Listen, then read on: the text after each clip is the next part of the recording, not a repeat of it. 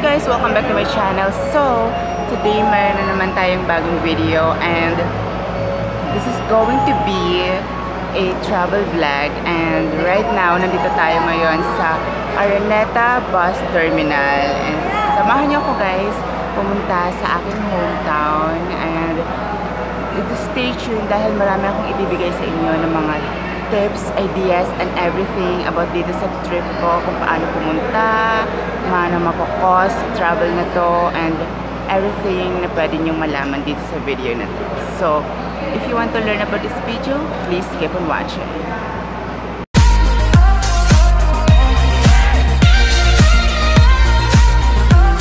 Can we be friends?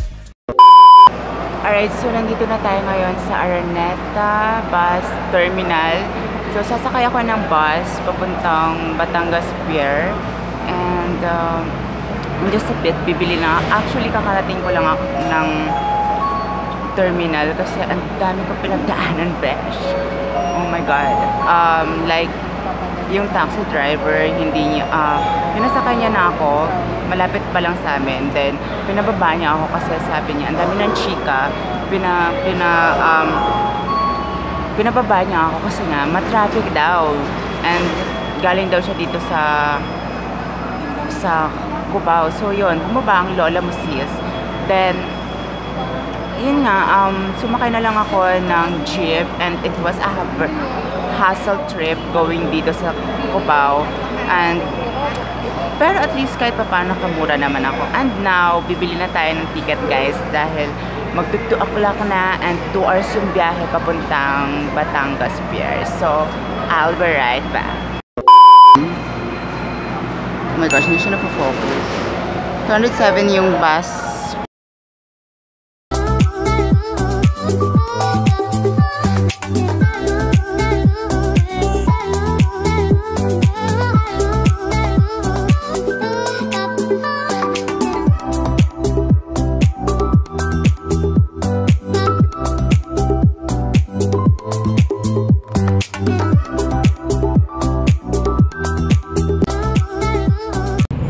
Welcome back.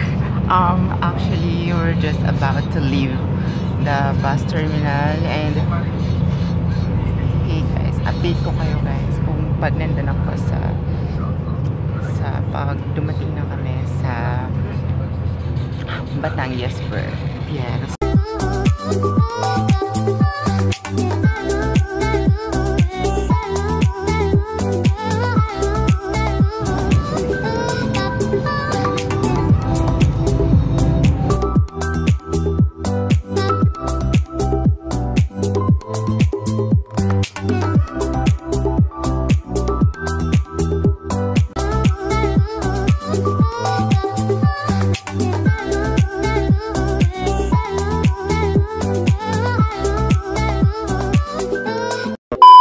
Later. Okay guys, so time check, it's 4:30 in the afternoon, and we're just about rating lang po dito sa Batangas. Sorry kung hindi ako makapag-vlog ng maayos kasi it's a bit sobrang dami talaga ng dala kong gamit guys. So ito yung hassle pag nag-iisa ka lang, tapos wala, ang dami mong dalang gamit. So, much better kung pwede mo na siyang ipadala or paunahin mo na sa pupuntahan mo guys. Kagaya ng ginawa ko, pero ang dami kasing padala ng tita ko, that is why. So, didiretso na tayo ngayon sa ticketing office. So, balik katatapos lang guys ng checkpoint doon. And nandito na tayo. Ayan si... Oh my gosh, hindi expected na sobrang... Ba't ang daming tao ngayon? Anong meron? Pati ba dito nag-evacuate? So, maghahanap lang tayo guys ng ticketing office ng masasakyan ka barko. Yung Starlight na barko guys. So finally nakita na natin yung booth or ticketing office ng Starlight Ferry. So we're already here. There. So and then X1 na. So I'll update you guys later pag nakabili na tayo. Bye! A few moments later. So finally, nakabili na rin ako ng ticket and medyo matagal yung ano natin. Ang daming nauna. Ang daming naunahan tayo sa ticketing. So, eto yung ticket niya. Starlight Ferry. So, ang binayaran ko is 1,250 direction na siya hanggang Sibuyan Island. So, ngayon naglalakad ako papasok sa terminal. So, actually, dito yung waiting area din para i-call yung attention ng mga passengers kung pwede nang sumakay. So, ano na tayo. So, dito ako ngayon sa bilihan ng terminal ticket. So, nakabili na ako. How much? 30 pesos. So, ngayon papasok na tayo guys sa loob talaga ng terminal center. Video kayo, ma'am. Bawal po dito. For the vlog, for my channel. Hey guys, welcome back. It's time to check. It's 5:05 in the afternoon. Pero yung biyahe ko is 9 p.m. yung boarding namin. But right now, we're gonna eat first. Kakain muna tayo dahil sobrang pagod na tayo sa biyahe. Sa stress, sa pila, sa ticketing office, and also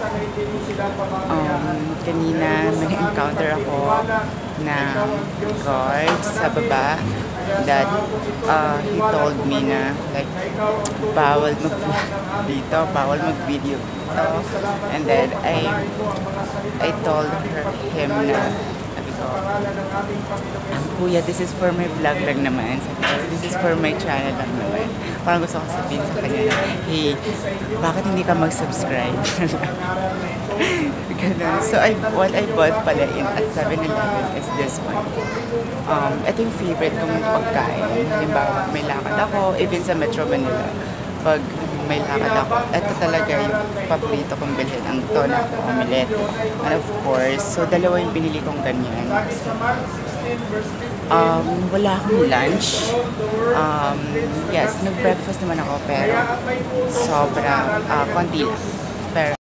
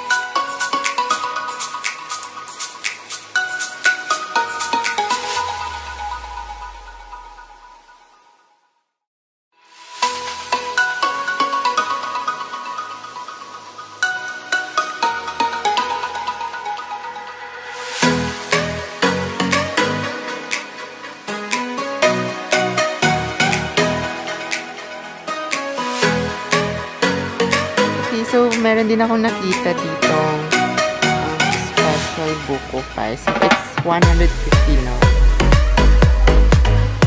Asambil, Ulduking Batangas, Proud Batangas.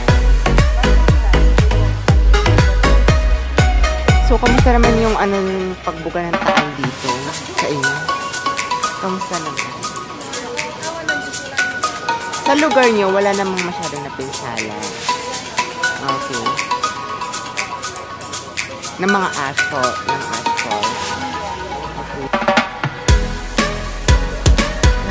Ito 100.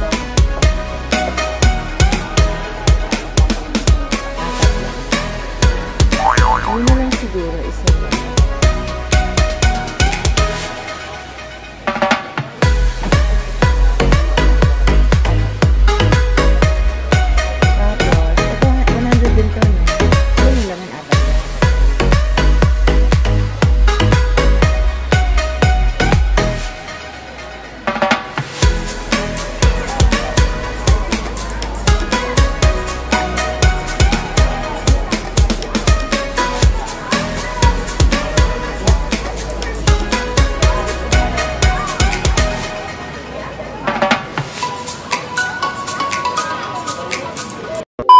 Hi guys, time check. It's 7:45 pa lang pero boarding na kami guys. So nasa hallway ako papuntang barko ng Starlight Ship Ferries. And oh my gosh, kanina kinakabahan pa ako guys kasi kala ko.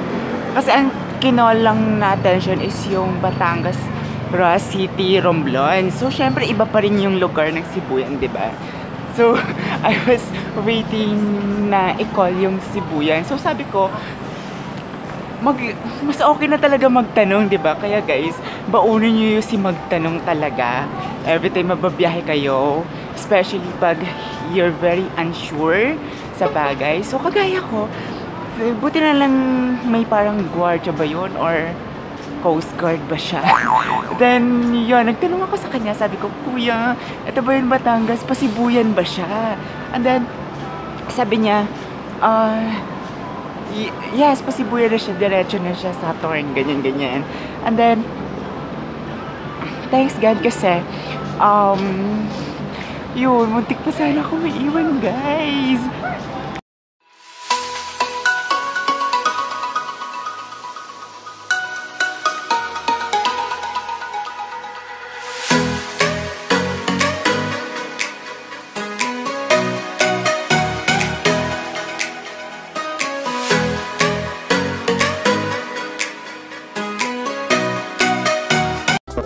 Guys, so nagbabalik ako para i-update kayo kung ano na nangyayari sa akin. So eto, hindi na ako nakapag-vlog kanina nung medyo pataas na tayo dito sa barko. Dahil, my God guys, sobrang sakit na ng braso ko, kakabuhat ng mga bagay, ng mga dala ko sis. Ayan guys, mga ka-Vlogkadas. Tingnan mo, puno po yan. Saka ito po. So, ang mga nabili ko nga pala kanina ng mga pasalubong is this one, yung orange and apple. So, and what else? And itong matamis na panucha. So, pala yun lang, hindi na ako bumili ng more. Siguro biscuits na lang. And doon sa bayan. So, yun. Bali yun lang yung mga ko. Then, kanina, para akong tanga guys. Kasi, panay ang tanong ko. Pero, wala namang masama sa nagtatanong. Diba? Ang maganda nga dun is, nakaka-sure ka sa lahat ng bagay na hindi ka sigurado. Right? So, siguro, mag-ayos lang ako guys. And then, lalafang lang ako ng very light ngayon. Kasi, kanina pa ako lumaps. And then, medyo nagugutom na rin ako. And then, that's it. Siguro matutulog na rin ako ng mas maaga. Kasi maaga rin yung dating namin dun sa Sibuyan Island. So, that's it for tonight, guys. I-update ko na lang kayo bukas ng umaga kung anong oras kami makakarating. Bye! Thank you so much for watching. See you tomorrow! Guys, guys, good morning. Time check. It's 6:30 in the morning and padaong na yung barko dito sa Sibuyan Island. So, yeah. Actually, wala pa akong breakfast. Sumasakit na guys yung tiyan ko. So, see you later pag nasa baba na tayo. Oh guys, hi! Good morning! Welcome to Sibuyan Island. Andito na tayo guys. Kabababa ko lang, hindi na ako nag-vlog kanina. Kasi it's too hard. It's too heavy, no? Ang dami kong dala here. And, you know, hindi maganda yung travel ko kasi sobrang maalon. So, nahirapan akong matulog nga eh. So, actually, this is the view of Sibuyan Island. So, port pa lang yan, guys. So, naghanap ako ng tricycle papunta dun sa Agsaw. Kung saan tayo pwedeng sumakay, guys. Pero, parang gusto ko muna mag-breakfast now. So, I'll be back to you later.